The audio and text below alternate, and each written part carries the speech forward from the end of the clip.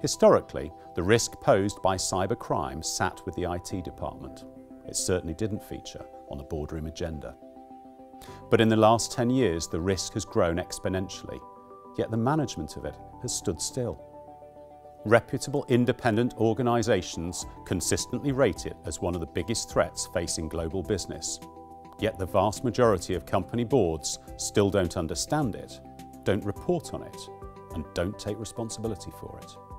Cybersecurity and the associated risk mitigation is a board's responsibility. Directors must be fully accountable, and a lack of understanding or knowledge is not an acceptable excuse. Boards that are not addressing cybersecurity with the same vigour and transparency as they do audit, remuneration, health and safety and CSR are putting the operational and financial viability of their businesses at considerable risk, as well as its reputation. As a trusted advisor to global business, we are perfectly placed to support boards in creating cyber-resilient organisations. In today's threat landscape, understanding the risks an organisation and its customers are exposed to is more important than ever.